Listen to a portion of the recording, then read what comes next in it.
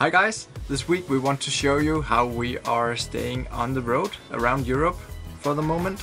Yeah, we know we finished the camper really fast and we did show you guys just a short edit of the final days right before we left, but we want to give you a proper tour so you guys can get a feel of the whole place. We're not 100% finished yet and it's probably going to be a work in progress for us to always tweak some things. Let's show you around. In this end of the camper, as you might have noticed in the earlier videos, there used to be seating area. There used to be seats all the way around and a table where you could eat. And we decided to take out that part and then we put in this sleeping sofa instead. It's a decent mattress that's very comfortable to sleep on, and it can be folded out. I'm gonna show you guys how. So take away these pillows. We still have the water tank over here. We're gonna install it below the sink, but for now we have to detach that and move it whenever we fold out the bed.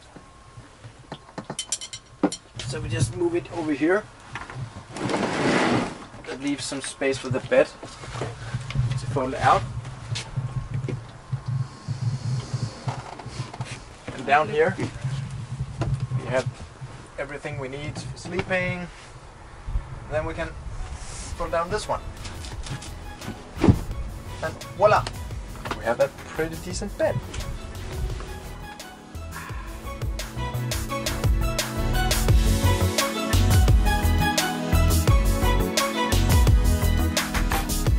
So every time we've made the bed, we have to do this again and attach the whole thing, and it's not ideal, as you might have guessed, but we didn't have any more time and we are gonna move it. So right now it is a little bit harder to make the bed and clear it out in the morning than we want it to be, but it's for a month this time, and for that it's okay. This bed has these cushions on the back that we're supposed to use in the back, but we actually always scoot them over to lean up against the walls, and we use them so we can sit with our legs, so it's like two shiz. And over here we actually saw that this little slot over here fits perfectly with 3 of our cushions for our chairs that we have outside. So they are normally stored over here and it works out perfectly. Right above the bed we have our main storage area. We have these cabinets. This is our main like trunk drawer. Olsen has his clothes in here. This is where we keep our pillows when we don't use them, and actually a lot of the time we will take them out and then we'll have them up against over here, so they're kind of like throw pillows, but just our pillows that we normally sleep with. And this is just more random storage. My cabinets. This is the only clothes that I have. I think I have 3 hangers in the hanging closet over there, but it's been totally fine. I know we are not in super cold climate right now, so it's pretty warm, but last night it was actually 2 degrees Celsius, which is about 30 Fahrenheit, which is pretty cold. So I did need my jacket and I brought it, so happy for that. Then we move into the kitchen area. This is more kitchen storage, and we brought food and we really have enough storage space, but we want to add in shelves here, because this becomes cluttered mess really fast. So if we can find shelves that we can put in, it would really be beneficial, and I think we're gonna want to do that in most of the upper cabinets, because most of our stuff is just we stack it at the bottom and then we can't really use the top for anything. We also have these handy dandy little flip down things. It's like a shelf in there, but things don't fall out. It's good for plates, cutting boards.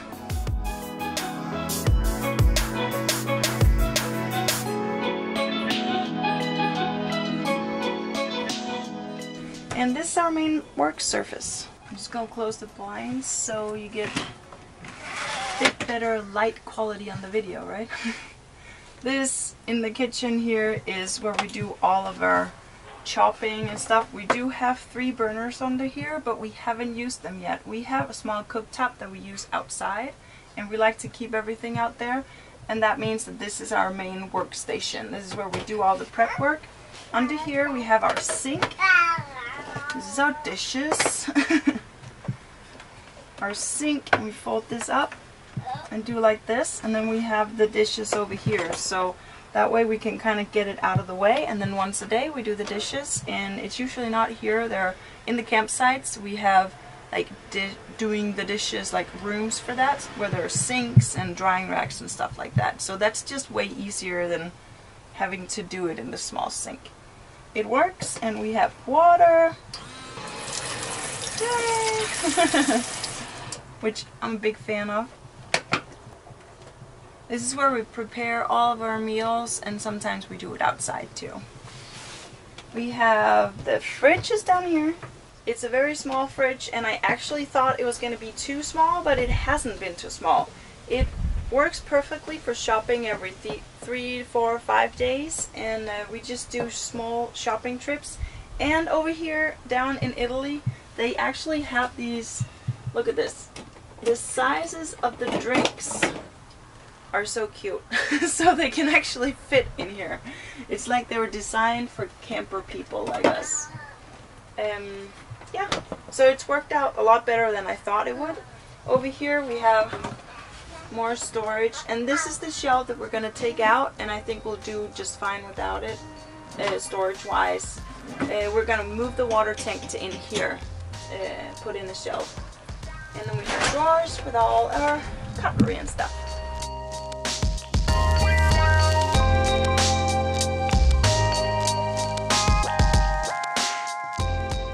We have more storage down here, and it's really handy. We have the drinks, we have some of Max's formula in there, bags, a kettle, our blender, and then drinking water.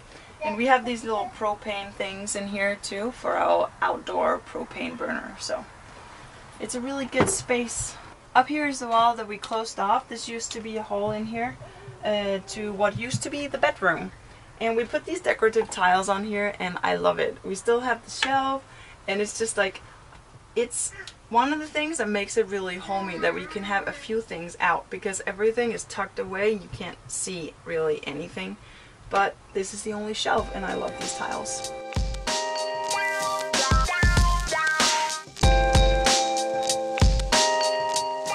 We have an oven up here. It's a microwave and convection oven, and I was really afraid that we weren't going to be able to run it, because in most campgrounds in Europe you have fewer amps to use. So, but we've been really lucky. We haven't had a problem with it.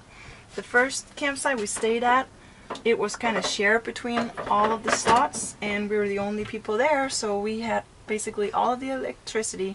And this one is a better campsite, so we just have more amps. Here's a closet. This is where we keep our jackets, our laundry, and a few hangers for our clothes.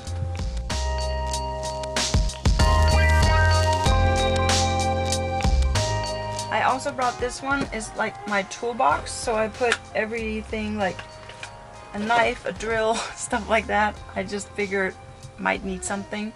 More storage that we added inside.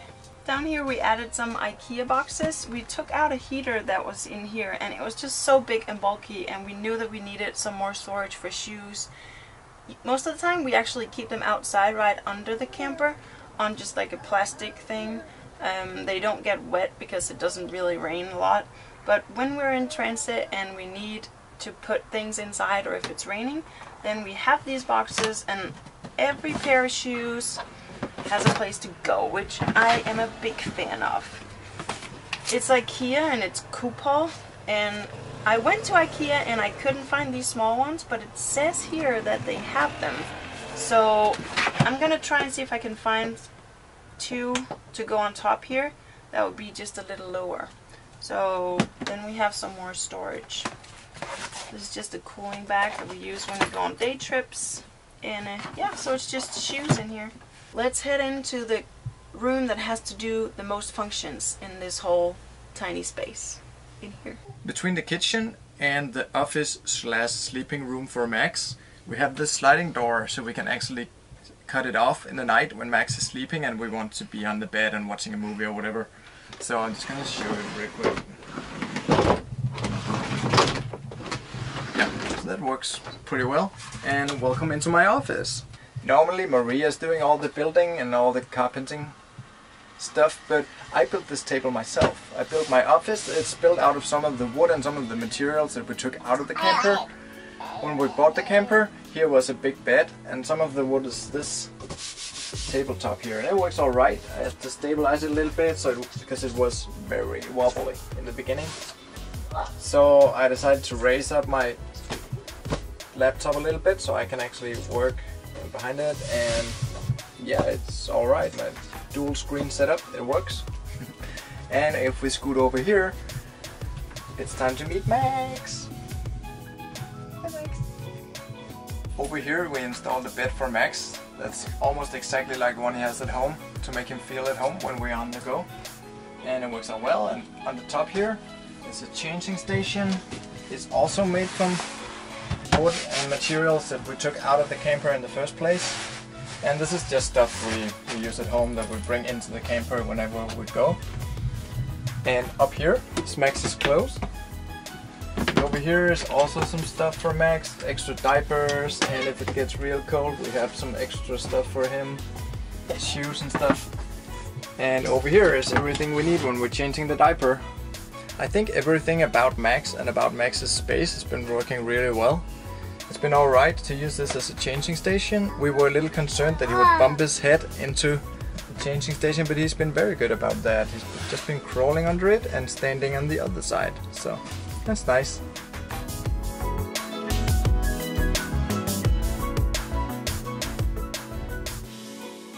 Under his bed we have these 2 bins with toys for him, and we've actually only needed 1.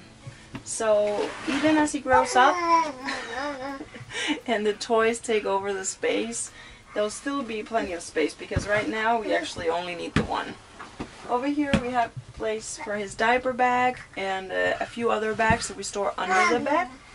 And then we have his bathtub that we bring is under here on a shelf.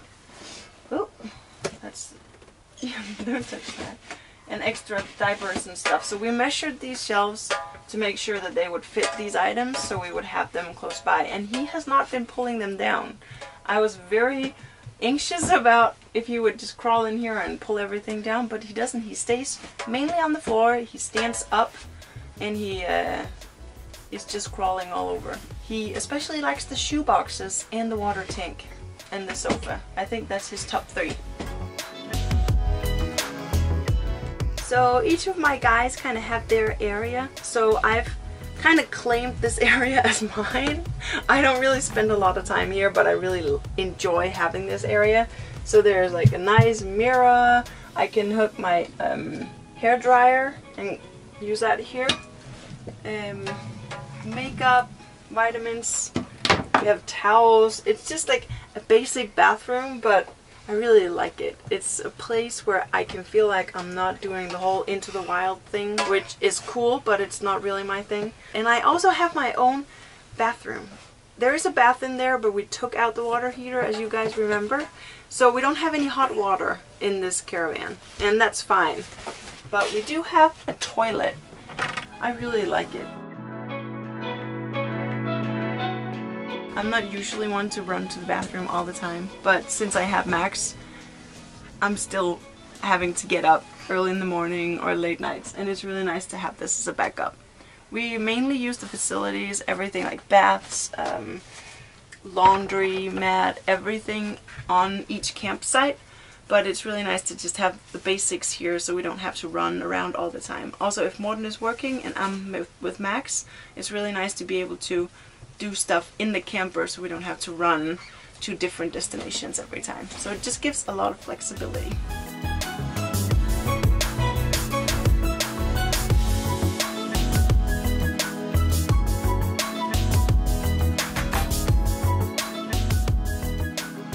Living on the road of this camper has been easier and better than I thought it would be.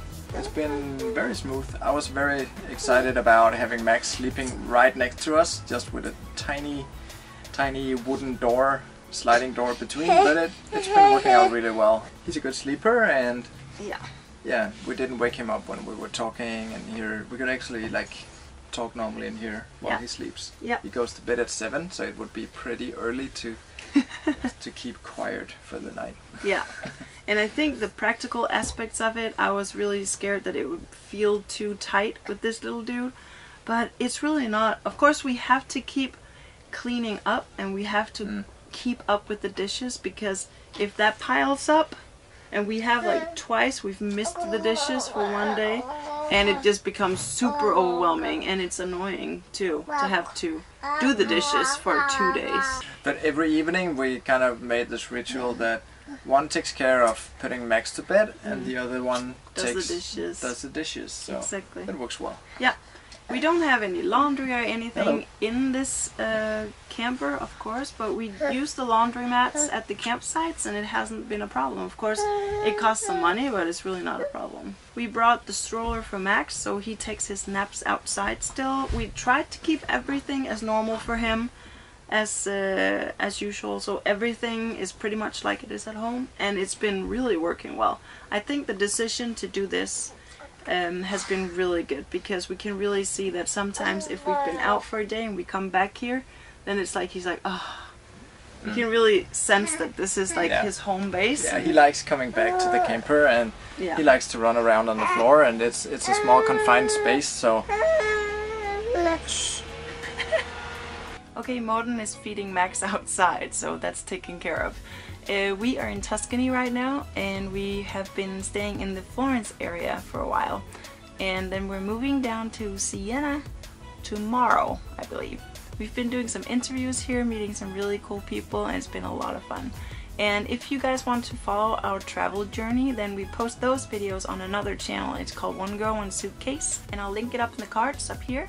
And you can go check out that channel as well. All in all, we love this lifestyle so far, and I'm really excited that we've been able to test it out. And we've already started to plan our next trip, and that will hopefully be in June. And France is coming up. Possibly some Switzerland, but we'll see. Looking forward to seeing you next week. Bye!